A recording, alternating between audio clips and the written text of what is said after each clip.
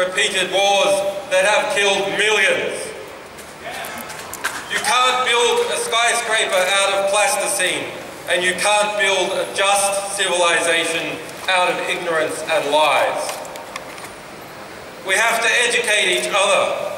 We have to celebrate those who reveal the truth and denounce those who poison our ability to comprehend the world that we live in. The quality of our discourse is the limit of our civilization. But this generation has come to its feet and is revolutionizing the way we see the world.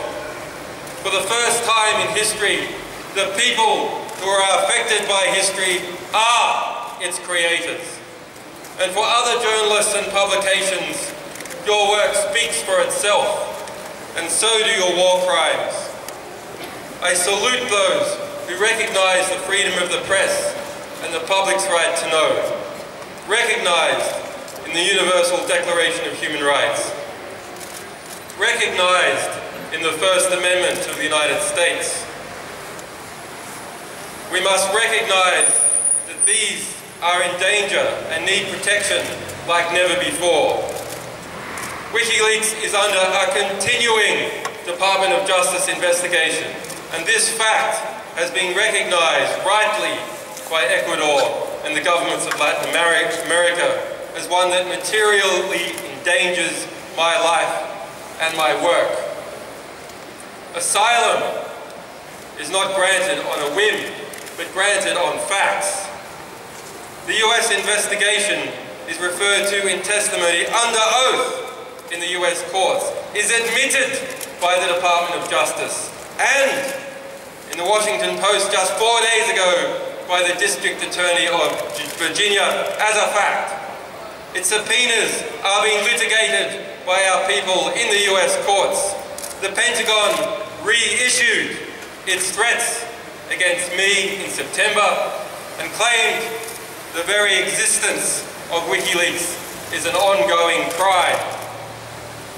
My work will not be cowed, but why this immoral investigation continues and why the Australian government will not defend the journalism and publishing of WikiLeaks, I must remain here. However, the door is open, and the door has always been open for anyone who wishes to speak to me. Like you, I have not been charged with a crime. If you ever see spin that suggests otherwise, note this corruption of journalism, and then go to justiceforassange.com for the full facts. Tell the world the truth, and tell the world who lied to you. Despite the limitations, despite the extrajudicial banking blockade, which circles WikiLeaks like the Cuban embargo, despite an unprecedented criminal investigation and a campaign to damage and destroy my organization, 2012 has been a huge year. We have released nearly 1 million documents. Documents relating to the unfolding war in Syria. We have exposed the mass surveillance state and hundreds of documents from private intelligence companies. We have released information about the treatment of detainees at Guantanamo Bay and elsewhere, the symbol of the corruption of the rule of law in the West and beyond. We've won against the immoral blockade in the courts and in the European Parliament. Yes. After a 2-year fight, contributions to WikiLeaks have gone from being blockaded and tax deductible nowhere to being tax deductible across the entirety of the European Union and the United States. And last week, information revealed by WikiLeaks was vital and cited in the judgment in determining what really happened to El Masri, an innocent European kidnapped and tortured by the CIA. Next year will be equally busy. WikiLeaks has already over 1 million documents being prepared to be released. Documents that affect every country in the world. Every country in this world. And in Australia, an unelected senator will be replaced by one that is elected.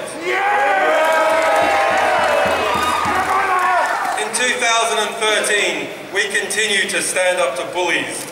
The Ecuadorian government and the governments of Latin America have shown how cooperating through shared values can embolden governments to stand up to coercion and support self-determination.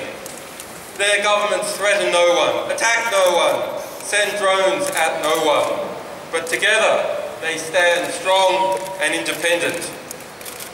The tide calls of Washington power brokers for economic sanctions against Ecuador simply for defending my rights are misguided and wrong. President Correa rightly said Ecuador's principles are not for sale. We must unite together to defend the courageous people of Ecuador, to defend them against intervention in their economy and interference in their elections next year. The power of people speaking up and resisting together terrifies corrupt and undemocratic power. So much so that ordinary people here in the West are now the enemy of governments, an enemy to be watched, an enemy to be controlled and to be impoverished. True democracy is not the White House. True democracy is not Canberra.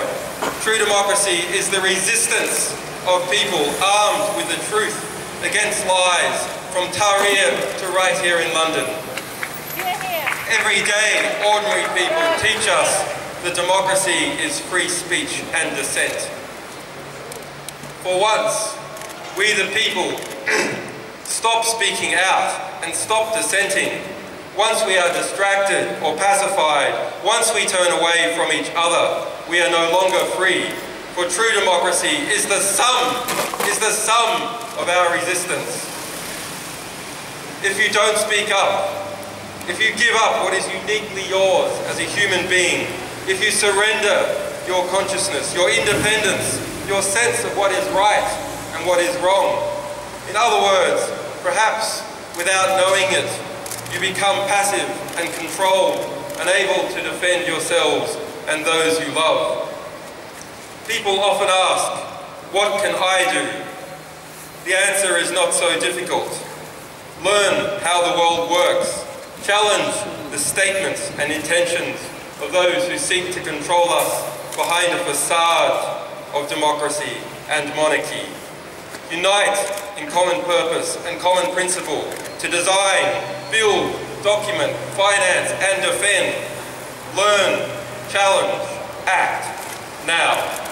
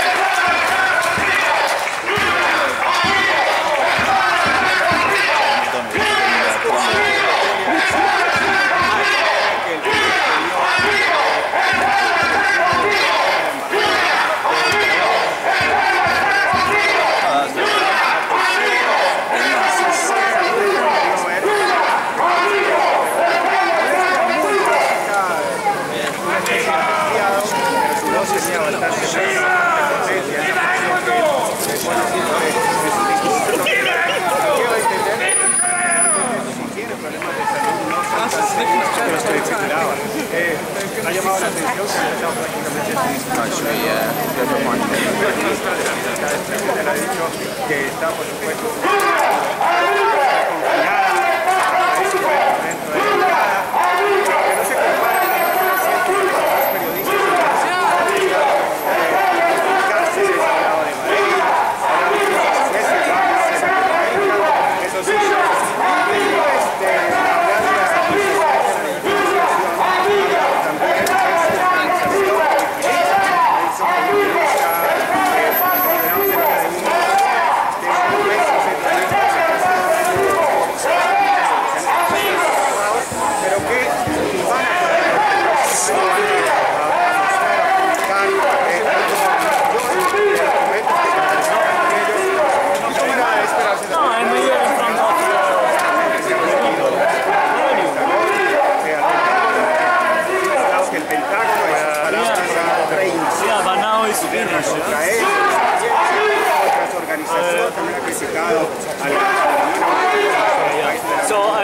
también por esas donaciones que están haciendo muchos ciudadanos beneficiar la organización económicamente, pero que va a